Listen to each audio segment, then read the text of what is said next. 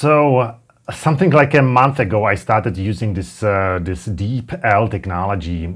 For those of you who don't know what DeepL is, so DeepL is a machine translation technology. It's something like Google Translate, but it is better. And well, after 1 month, of using this technology, I must say it's really good. It's even very good. And this actually made me think, well, are we done as translators? Is this technology going to replace us? Well, from what I have observed, this technology is very good. There is no disputing about this. Sure, it's not 100% perfect, so you still have to correct it a little bit. And I would say if you are a company and to use it to translate, for instance, your manual or translate your contracts without actually checking it with a human translator, it's really not a good idea. It will be a very bad idea. You still need to have a human to check your translations if they are okay, if they are good. So, but I think we translators, we are going to transition to being more correctors than translators, because this DeepL technology can really do most of the work for us or instead of us. Now, so how does this DeepL technology actually work? This DeepL technology is based on these so-called neural networks. It's called convolutive neural networks. It's something like Google Translate, but it's better. And how does a neural network actually work? Well, it actually tries to simulate the human brain. It actually tries to simulate how the neurons in your brain, in your human brain, actually work. So this, by brutally simplifying this, so a convolutive neural network is we can say, a computer algorithm that tries to simulate the human brain. So, you know, in a human brain, you have all these neurons, and they just they can just receive signals, or they can send signals to other neurons. So a neuron can receive a signal from some other neuron, and it can decide if it wants to forward this signal to other neuron or neurons or not.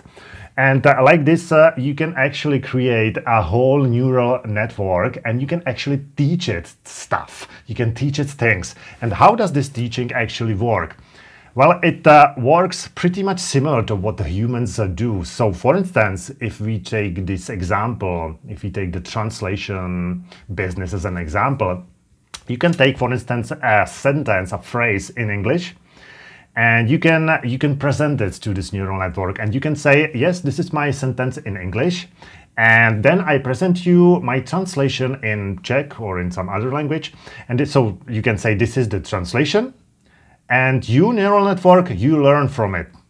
And like this, you present various different sentences in your source language, in English perhaps, and you always say, and this is the translation into Czech. So, but you have to work with many sentences. These are like millions of sentences. So you present 1, 2, 3, 10 millions of English sentences, and you always say, and this is the translation into Czech. So you will always match Czech translation, or in a respective language, Czech, French, English, German, I don't know. You will always match it with your source language with these English phrases. So you have always an English phrase along with a Czech translation, and you always say this is a translation. And of course, all these translations are made by human translators.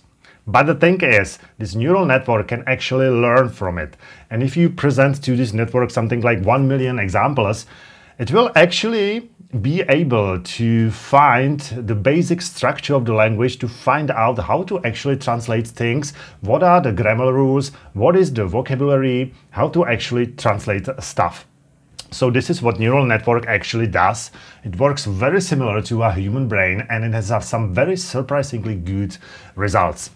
And yeah, of course, this brings me to the main topic of this video. Is this neural network, this DeepL technology or some other future technology going to replace us translators?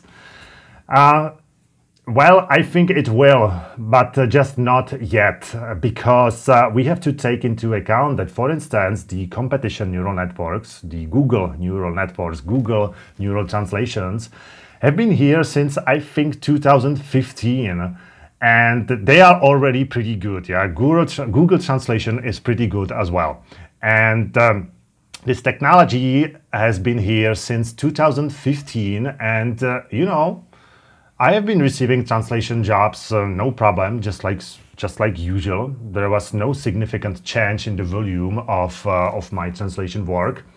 Well, sure, yes. Last year this was this COVID virus, so my translation volumes just went south. I don't know, to 10 or 20% of their usual capacity.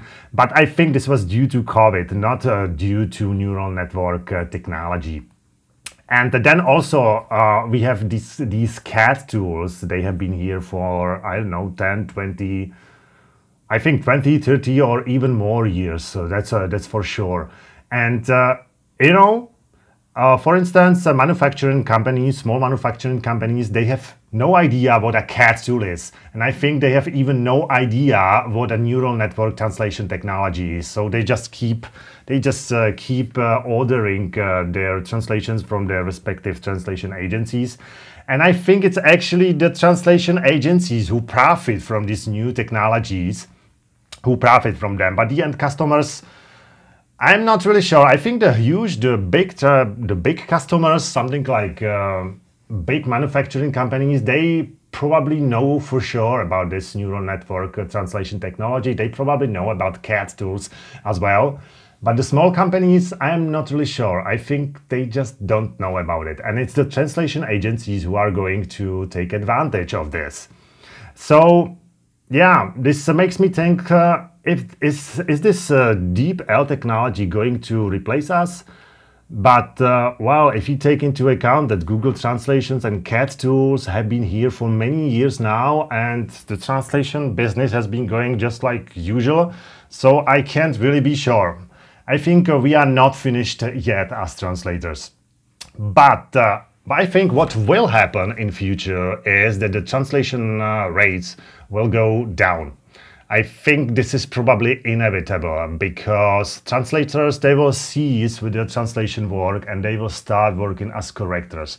And as you can see, for just correcting things, you get lower rates. So I think this is what's going to happen. Yeah. Well, anyway, these have been my thoughts on this DeepL technology. Just the last thing I would like to say is that I have duly implemented this DeepL technology into Bohemicus. Yeah, so I would like to say one more thing about this, and that's using the DeepL technology when doing your translations. So you can use it thanks to Bohemicus. As you can see, I have duly added this DeepL option here.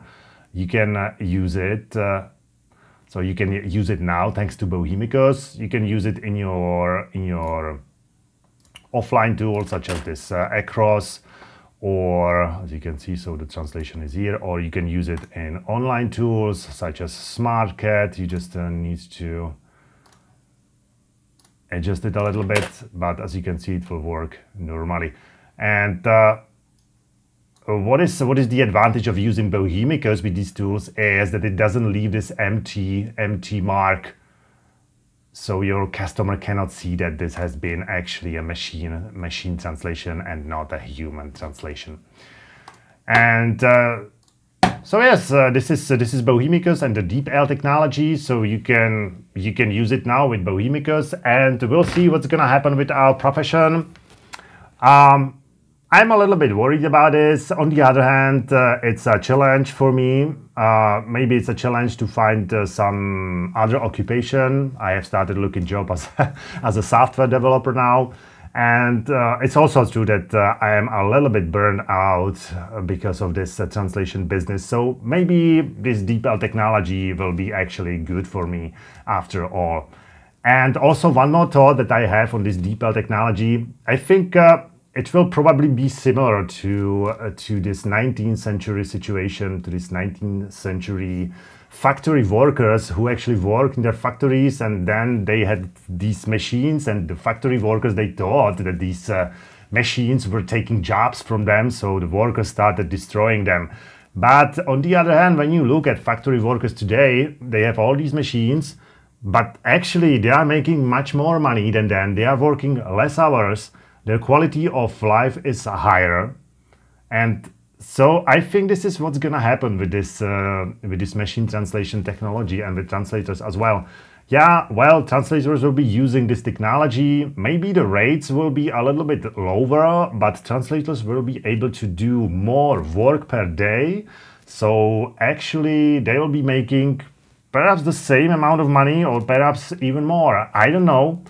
And we will see in future.